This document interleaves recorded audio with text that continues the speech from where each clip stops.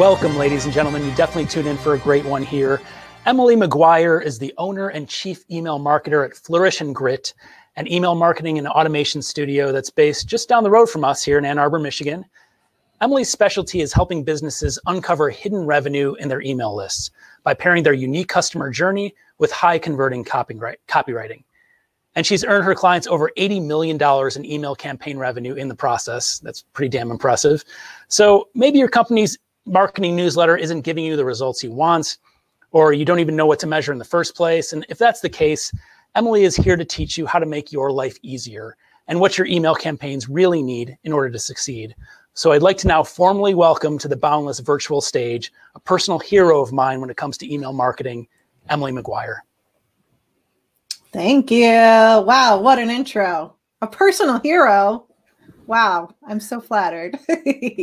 All right, well, let's talk about it. Get into all of the fun things with email marketing. So you get to listen to me geek out on my favorite topic, email, and why your newsletter isn't working and what you should be doing instead. So what are we going to talk about today? What are you going to learn from this session? Well, first of all, you're going to finally figure out why your newsletters are not working the way you want them to. We're going to reframe how you think about delivering your content in emails and how to get your audience to take action from your newsletter. So that's what you're going to learn in this session today. So stick around because it's going to be very juicy. I'm very excited. But first, we have to talk about something very important, my favorite topic, which is me, Emily McGuire. So it's going to be your new favorite topic as well soon. Like Ben said, I own Flourish and Grit, an email marketing and automation studio in Ann Arbor, Michigan, and I help businesses uncover hidden revenue in their email lists. And what makes me qualified to talk about this? Well, I have some credentials. I got some pieces of papers from some institutions. I got my master's in communication, certificate in digital marketing. I've been focusing on email marketing alone for the past 7 years and have earned my clients over $80 million over those 7 years in email campaigns. And I've worked with companies from little Etsy shops to coaches and consultants to really large e-commerce companies, fintech companies, professional services, you name it. I've worked with them. It's been so much fun to get into people's businesses. And I am also, not to brag, pretty cool. I like to read because that is the definition of cool, right? Trashy TV. And I can't live without coffee because #MomLife. And I'm going to do this, even though my friends make fun of me. I'm doing the hashtag sign. I'm just owning it. So you have to deal with it. You're welcome. So now that we've talked enough about me, let's talk about email. Why email? Why is it so powerful? Well, you probably already have a little bit of an idea about that because you're here, right? You're smart enough to be here. But I'm going to throw some stats at you just to show you how impactful and powerful it can be. On average, people check their emails about 15 times a day in the US. That's on average. So if you're like me and you have your emails open on your desktop all day during the workday, then obviously that's just a perpetual open, right? So that is a lot of opportunities to get your business, your brand, your offers in front of your ideal customers. Email marketing also on average has a 3,800% return on investment. So for every dollar invested in email, people on average get $38 back. And people are 2 times more likely to sign up for an email list than they are to engage with you on Facebook. And we know that the social media world is increasingly becoming a pay-to-play model. You don't own that audience. So anytime one of those channels changes their algorithm or decides to charge more to get your posts to reach your ideal audience, you don't have a lot of control over that. So that's why when you have an email address, you own that email address. You have a direct means of communicating with your subscribers, right? Your customers. So what's the problem with newsletters? If email marketing is so powerful, like I just said, why aren't newsletters a great way to frame your email marketing tactics? So this is where I run into that struggle, right? I talk to people, again, not to brag, I talk to a lot of people about email. But when I start talking to people about their email marketing programs, usually they start with, do people even read newsletters? I put in all this time and effort into sending out my newsletter. I jam it packed with content that people say they love, and I'm not seeing any results from those emails. I'm not getting any new sales. And I like to refer to those type of people as content pushers. So they are pushing content in their emails. Like I said, jamming them packed full of information, and not making any offers in that email to become a customer, and are baffled as to why they are not making sales, because they are terrified of who I call the offer pushers, right? The two ends of the email spectrum. Content pushers are only pushing content. Offer pushers are only pushing offers. The only emails they are sending you are buy, buy, buy. Here's a sale. Here's a special offer. Give us your money. And so those content pushers get so scared of being like the offer pushers that they never put an offer in their email, and they just overwhelm their audience with content to read. And the offer pushers have seen so much revenue success from only pushing offers that they're terrified of sending out content because they're afraid that they're not going to make as much money. But there is a happy medium, right? There's a happy medium of delivering content and offers so that you delight your subscribers without annoying them and making more money for your business, right? Because you're not doing this just for the heck of it. And well, if you are, I'm always happy to chat about that. I want to know about hobby businesses. That sounds like fun. Anyway, so what does this look like? I want to give you some examples on some sort of newsletter type of emails and how they illustrate these points. So the first one is from actually another local Ann Arbor business. I have a very big business crush on Duo Security and Doug Song. So I'm not going to fault them at all for this email. It's a perfect email. But really, it's an example of what I like to refer to or talk about as a traditional newsletter, how we think of them as packed with content. And if we look at it a little bit closer, it's article after article. All of the articles are equally weighted visually so that it sort of starts to blend together, right? You just see a giant list, and then at the bottom you get even more links. So if we look at the calls to action on this email, because there's a lot of them, again, they're giving you a lot of options. They had a podcast with Margaret Atwood on it, which, I mean, if you're not impressed by that, I don't know what's going to impress you. But their primary call to action is listen now to this podcast. Here, read this story, learn more about this article, read more about this story, learn more. And then, oh, click on all these links because there's a million of them. And then at the bottom, we also have the opportunity to follow them on social media. So I would argue that asking people to read an article or listen to something, that is asking people to use their precious time on your content, right? In your email, which is the same sort of obligation somebody is asking you to do to spend money with them, right? If all you're getting are those offer pushing emails, they're still asking you to do something. Content pushing emails are still asking you to do something, right? They're asking you to read more, read all these million articles and choose one on top of it. So nowhere in this particular email is if I got this email and realized, I've been on their email list for a while. and I am ready to finally become a customer. How do I do that? That information is not here. They are expecting me to go to their website, right? Go find the link that will get me to their website, then click again and again, maybe, to find their contact form on how to become a customer. And that's putting an additional burden on the subscriber to figure out how to become a customer.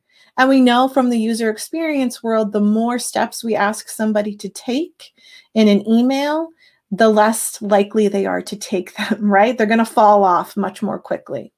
So that's sort of an illustration of what I'm talking about, as opposed to something like this, which is a business called Elenine's, another local business.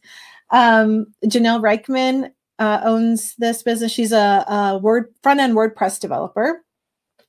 And I love her emails, and I wish I could take credit for them. But she just knows how to deliver content. She has one theme here, right? One primary piece of content with a simple call to action at the bottom with how to learn more about working with her. So let's dig into this a little bit more. So she talks, again, one problem, cracking the blogging code, delivers her content within that, and then a simple sign off, one primary call to action, right? Not 10 million, and a button that's directed to her call scheduling tool with Let's Talk, right? It's very focused. It's very clean.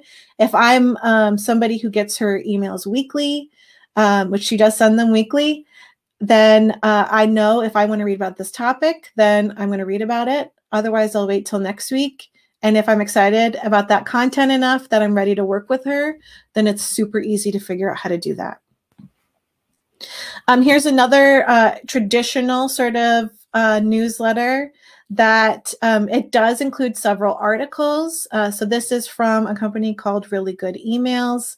If you are interested in email marketing at all, I highly recommend signing up for their email list. They have incredible content. They have a whole email inspiration database, so you can go look for other ideas like this. So here's an example of that. So they have, again, one hero piece of content, one primary place that they focus your attention on the major theme of this email. They have a clear call to action, right? One visually focused call to action. And then, hey, if you're looking for some other supplemental content, here are a couple more things. And they also put on an annual conference that's a intentionally very small conference. Well, I don't know if they'll be doing that this year, but they have an offer to go with this, right? So at the bottom, if you want to take it a step further with their brand, here's an option. And then here is a travel website that has, again, and this is a very beautifully designed email. Don't worry if you don't have those kind of resources on staff. If you do, lucky. I want to come hang out with you. But here's another example from, like I said, a travel business. Their focus is around one destination, and they give you some supplementary content, right? They guide you through the email visually, telling you where to focus, right? And also breaking that content up. And then, hey, if you are ready to take this destination vacation, here are some options, right? So it's that perfect blend of content with offers, right? The offers make sense with the content and with customer journey, right? Your customers have been brought into your content, to your emails, and when and if they are ready to become your customer, give them the opportunity to do that. So how do we even start to strategize this, right? These are examples from a few different businesses all over the map in terms of what types of services and products they offer.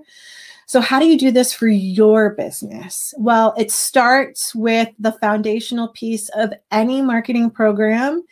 And is one thing that everybody sort of overlooks, right? When you are heads down trying to get the work done, it can be very hard to take a step back and think about what are your goals, right?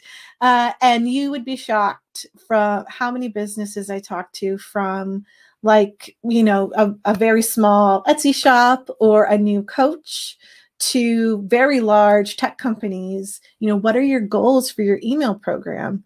And I 9 times out of 10 get a blank stare, right? They're just like, well, we just want to make money. And it's like, oh, okay. Well, do you have any measurable goals? So clearly defining what those goals are going to help you focus what you are going to put in your email, right? Like how you guide somebody to achieving your goals. However, you also need to understand what your subscribers' goals are, right? Their goal is not for your business to have an increase in revenue of 20% year over year, right? They don't care. They came to you to achieve one of their own goals. So that is typically around something like a pain point, right? Which we will get into in a second. So we're going to marry those two goals. But first of all, your business, what are the goals for an email program for your business? So this is something that has to be clearly defined to give you direction and give your content direction. So what does that mean, right? You might have some very big goals, some sort of organizational goals to work towards. That can be revenue, it can be orders, bookings, projects, deals, anything like that. How are you measuring those goals in your business? And so you at least have something to work towards and figure out how do you get your email program to plug into those goals, right? It also helps you advocate for the work you're doing and prove value of what you're doing. And then obviously you have those goals, but somebody needs to take an action to get to that goal, right? They're not just going to walk up to you and hand you cold hard cash. And again, if you have that kind of business, let's talk, because I want to know. I just want to know everything. I'm so curious. So what actions do your subscribers need to take to get to that goal, right? You have to break it down into micro actions that you are nurturing and guiding your subscribers to take in order to achieve those goals. So what can those actions look like? Again, it depends on your business, but it could be placing an order, booking an appointment, registering for an event, viewing more information about a product or service. Or you could just have a general engagement goal action for your subscribers, so that when you do have something specific to offer that you are trying to promote, a service offering or a product, that they are engaged and primed to open an email in which you do that. So what are those actions that your subscribers need to take to get 1, 2, 3 steps towards your goal for them? So that brings us to, so now that we've sort of defined what your goals are, what actions you need your subscribers to take in order to achieve those goals, we need to talk about your subscribers' goals, right? They came to you for a reason. Again, not just to hand you money, but they are looking for something, right? They have a challenge or a pain point that they are trying to discover or trying to fix. They're trying to find a solution for that pain point. So how do you speak to your subscribers to help them achieve their goals and tie it to yours? So again, that is addressing their pain points. So they came to you for a number of reasons. Again, these are all sort of general, and it depends on what your business is. If you don't know what your customers' pain points are, there are a lot of ways to figure that out.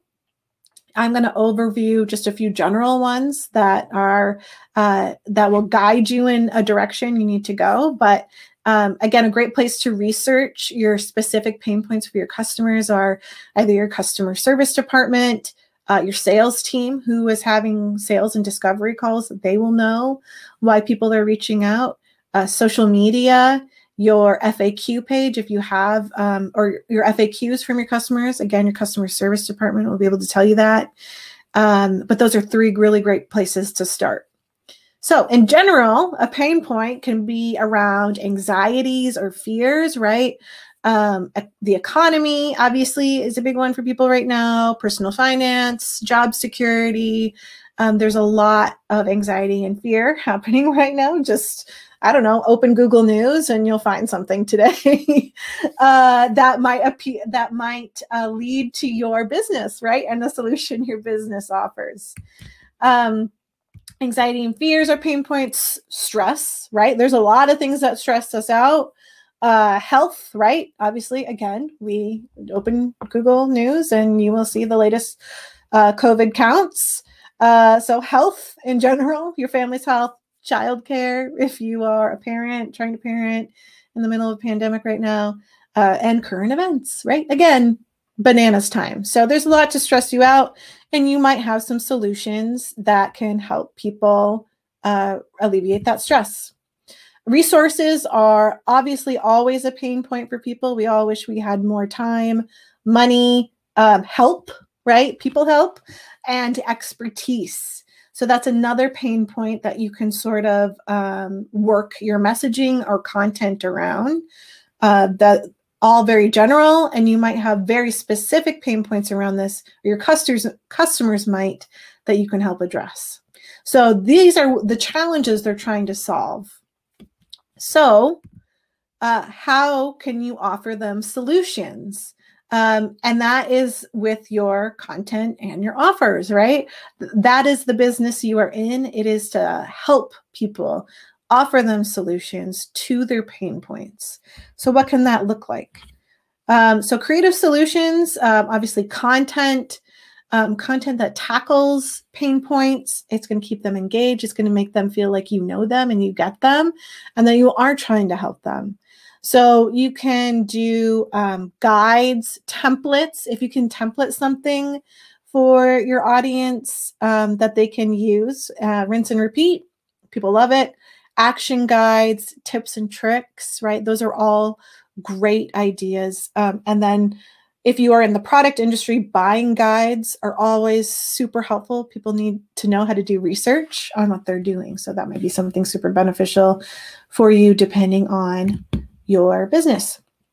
And then your offers always should speak directly to the pain points of your ideal customers and how you solve them, right? So some sort of idealized version of themselves, an aspiration they're trying to get to. What will their life be like after they've overcome this challenge or pain point? So if you have maybe 2 or 3 service offerings, how are you positioning them to solve pain points? How can you plug them into your content and naturally lead from the content piece where you're outlining pain points and solutions to, hey, if you want to take this further, if you're looking for even more solutions, here are some of our offerings. Always framing it around that will come off as less icky and more helpful. So how do we put all of this into action?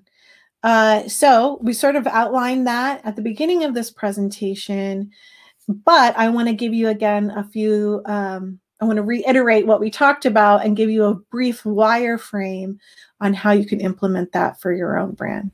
So into action, again, like very focused, very centered around one primary theme with a few bits of complementary content at the end. So if we go back to Janelle's email about cracking the blogging code, clearly she is trying to solve a pain point around her services and offerings. So she's a website developer. And so anything that has to do with a website, she's going to have content around.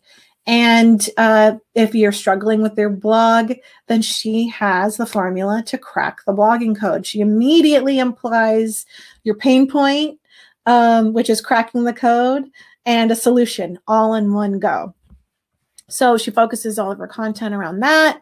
And then at the end, her primary call to action is, let's talk. So if you're ready to talk about your website, let's talk. And then she has some supplementary content down here. If you want to learn more about her business, you know, you can look more about her blog, her services, and her portfolio.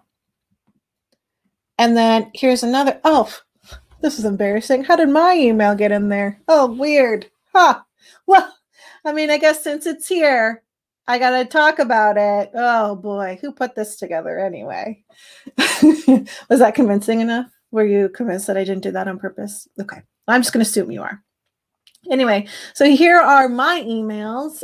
Here's an email I sent out recently following a very similar formula. Predictions for 2021 in email marketing. What do I see coming down the pipeline? It also helps people focus for planning their emails for the year if you are a yearly planner. So focus around one primary theme with a sign off at the end, and then just a few more pieces of complementary content, right? So an offer for some digital products, right? If you're ready to change the game on email, you can do so by looking at the products. And then at the bottom below, there are 3 ways that people can take it a step further that all tie into either more content that people could be interested in to help them solve more pain points, and then other 2 ways that they can work with me if they need to, right? So that's an example of how to sort of structure this. And on this next screen is just a very, very rough wireframe of, you know, having a large headline, your hook, right, at the top with your headline, and then some compelling imagery if that aligns with your brand.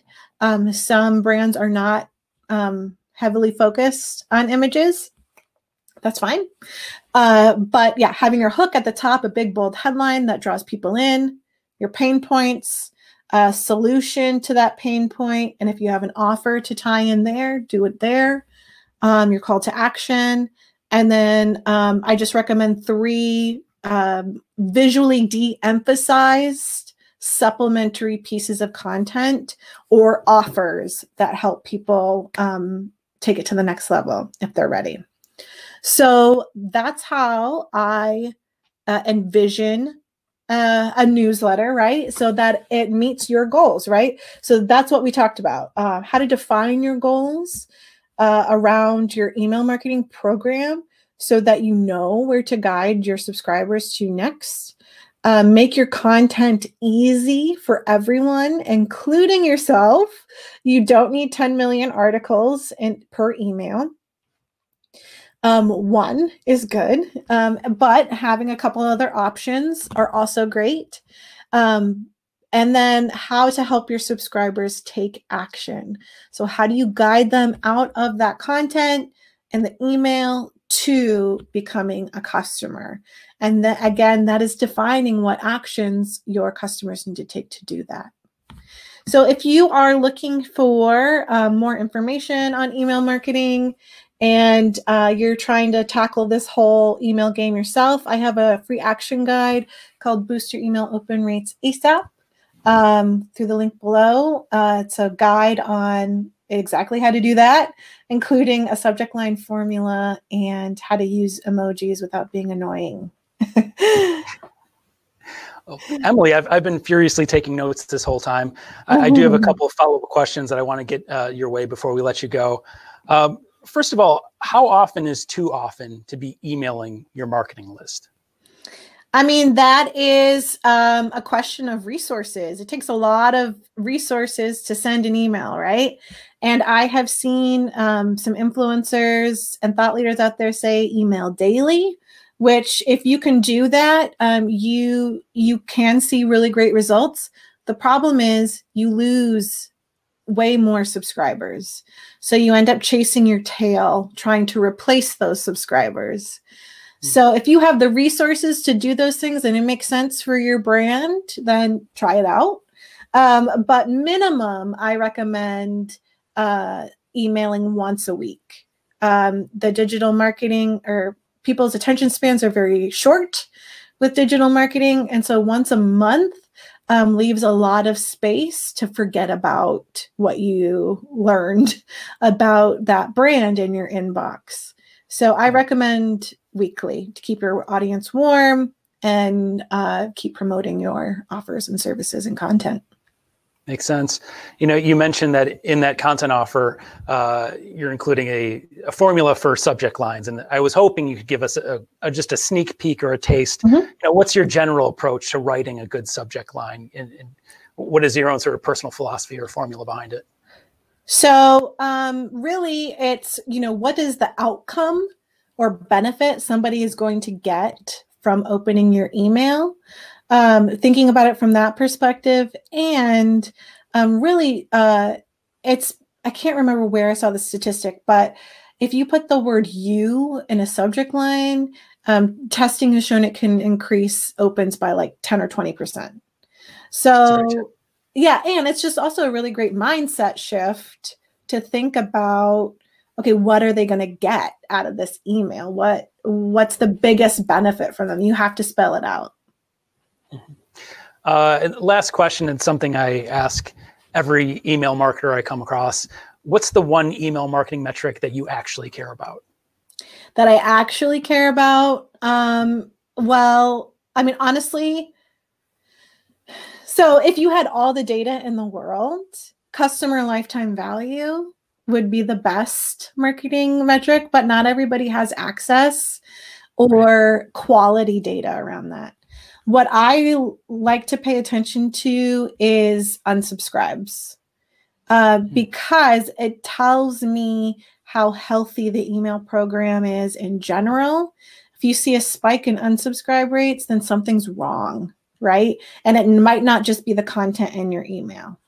So yeah, I look at unsubscribes and bounce rates because that tells me about the actual health of the email program. Gotcha. Well, that's all I have today, Emily. Thank you so much for being here. And thanks to everyone who is watching. We've got a lot more from Boundless 2021 coming up. Please stay tuned.